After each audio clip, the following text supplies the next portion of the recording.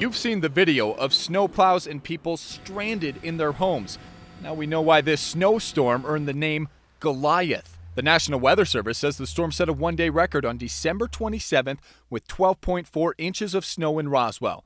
It got 15.6 total, though some people did report as much as 24 where they lived. This will really put it into perspective for you. The police department says it helped 309 stranded drivers. The fire department responded to 224 medical emergencies and delivered food and medication to 65 people. It gets worse. The 911 call center responsible for Chavez County answered 1,095 calls a day. The average is just 300. And when it came to clearing the streets, crews used 450 tons of salt and moved 784,000 tons of snow. That all adds up to nearly $300,000 that the city is hoping to get back as part of the state of emergency.